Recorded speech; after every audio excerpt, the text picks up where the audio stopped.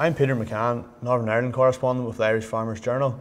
We're at a dairy conference today organised by the Farmers Journal and the Ulster Farmers Union, focusing on the future of the Northern Ireland dairy industry.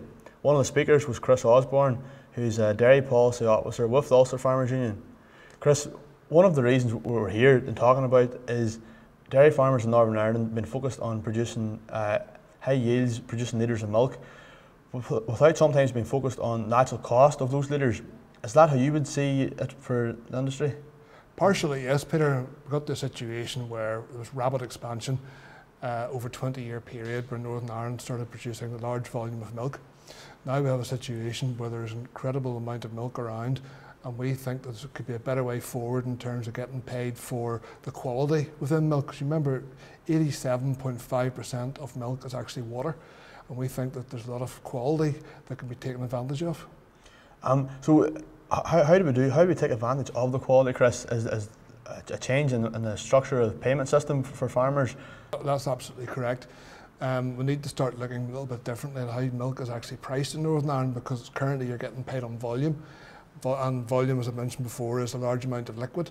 And if you could get paid on, say, for example, the butterfat content or the protein content, we think that the industry could definitely evolve and develop towards a more sustainable future.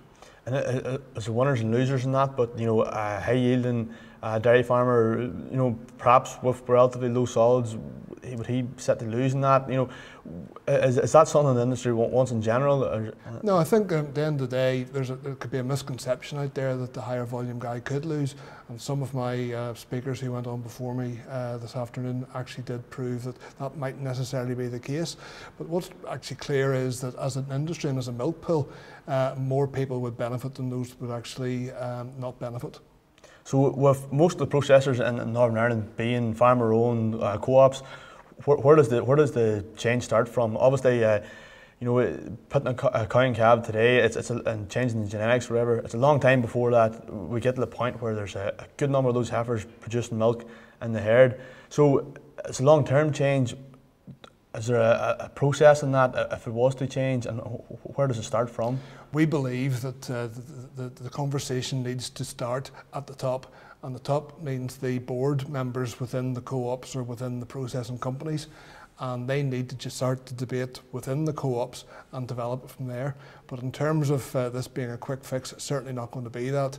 We think that through genetics, through nutrition and through better on-farm management, that this can actually come about. Chris Osborne, thanks very much for your time.